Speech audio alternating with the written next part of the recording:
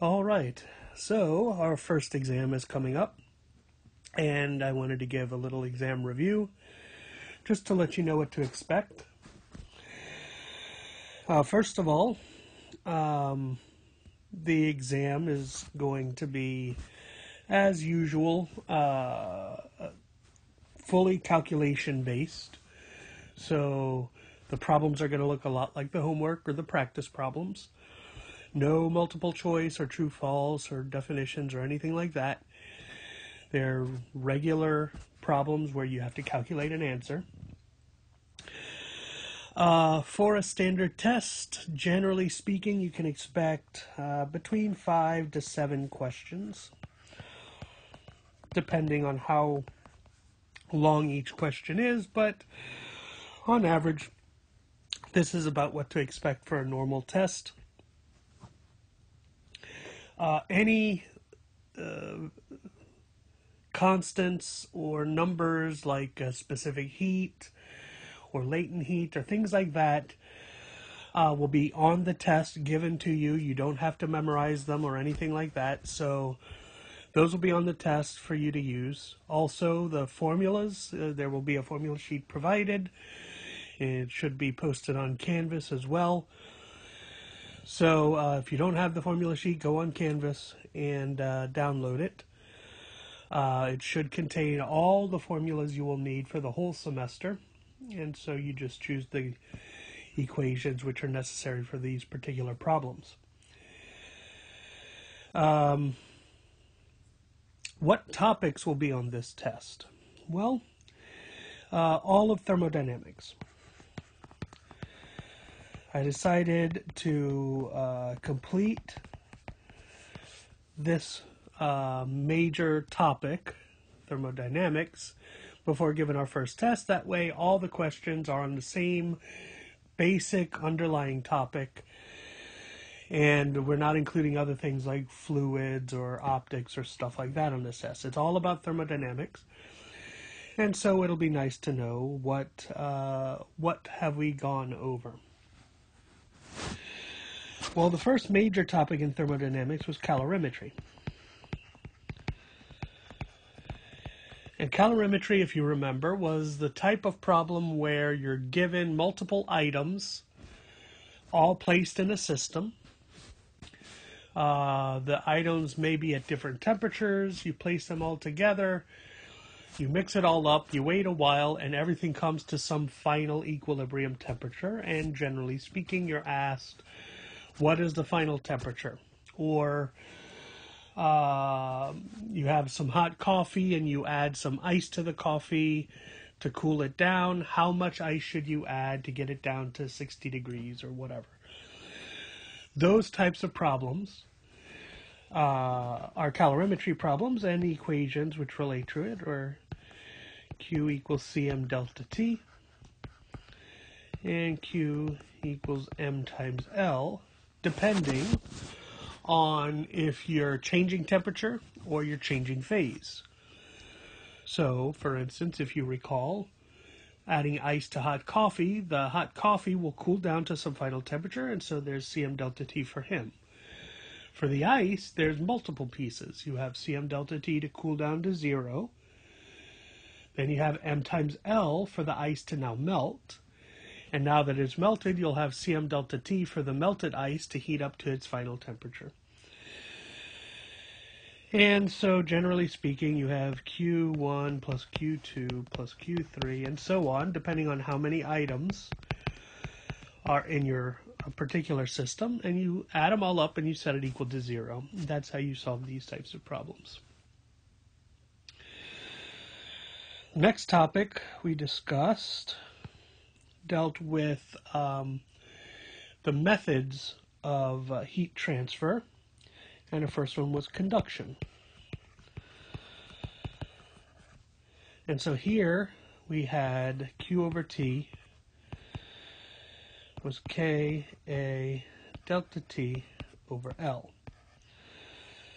So this was the type of problem where you may have a window. On one side of the window is 100 degrees, on the other side is 60 degrees, and you want to know how much heat is transferred per second. What's the heat transfer rate through the window, given its size and given its thickness? Or maybe you have a double layer system. So you'll have two things. You have T1 over here, T2 over here, and so in the middle there's some T3, and the heat is flowing through. And you want to know the heat transfer rate, or how much energy is transferred in 2 hours, or questions like that. Those were conduction style of questions. Then we had radiation.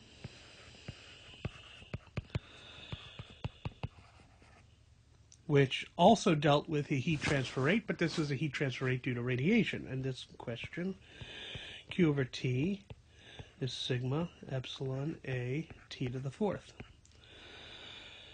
Or Q over T is sigma epsilon A T object to the fourth minus T environment to the fourth.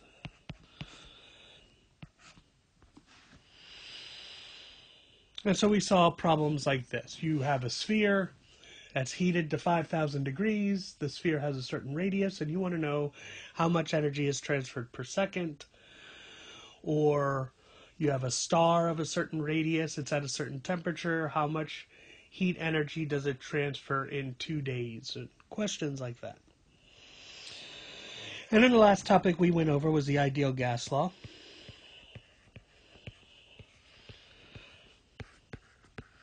And here we had a few different equations, PV equals nRT,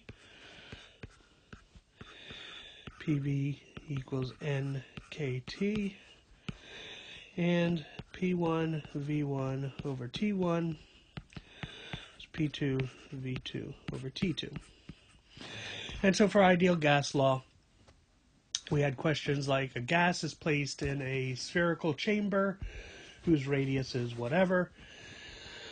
You heat the gas to 300 degrees Celsius, and you know you have 2 moles of this gas. What is the pressure? Or another type of question may be you have a gas in this cylindrical chamber that's at 50 degrees. If you expand a chamber to a new radius, what's its new temperature? That's the second, or the third equation over here. When you change one of the characteristics, how does another one change? The first two equations are more about the state of a gas. You place a gas in a certain state. Tell me about one of its characteristics. And so these are all the topics we've gone over. We've had multiple practice problems, multiple example problems on all of these topics, and the best way, in my opinion, to study for this particular test is first and foremost to go over the homework problems. We've had homework problems on all of these topics, and they're graded, so go ahead, check them out. Make sure you can sit down with a blank sheet of paper and solve those problems out correctly. Once that's over with, go to the practice problems. Go over all of the practice problems and again see, can you solve these problems without looking something up? If you're able to, then you're going to be perfect for this exam, because the types of questions you can expect to see on this exam are of the same type as the practice problems. Nothing new. If you are having trouble, then the best bet is to go back to the videos, especially the videos on example problems where I go and solve particular examples. See how I'm working them out, see how I'm explaining why I'm doing what I'm doing, and allow that to help guide you in solving the particular problems you're having trouble with. With these things, you should be fine. If you still need some outside resources, don't be afraid to check the textbook for examples. Go on YouTube, look up these topics. They're fairly standard topics. What I will say, especially when it comes to ideal gas law, is only worry about the stuff I've done in class. There's a lot of extra stuff surrounding the ideal gas law, which we did not get to, purely because of time's sake. And you're not responsible for those things. You're only responsible for the types of questions I've talked about. particularly using these three equations when it comes to the ideal gas law. And the same, of course, holds for these other topics. I will not ask you questions on thermodynamics that we did not already go over in a video lecture or in the practice problems. So I can guarantee you, if you work the practice problems and you do them faithfully, and you truly do them yourself without copying, then you have no doubt of being able to make 100 on this particular exam. So work hard on it. As it comes to how to take the exam, the rules are fairly limited.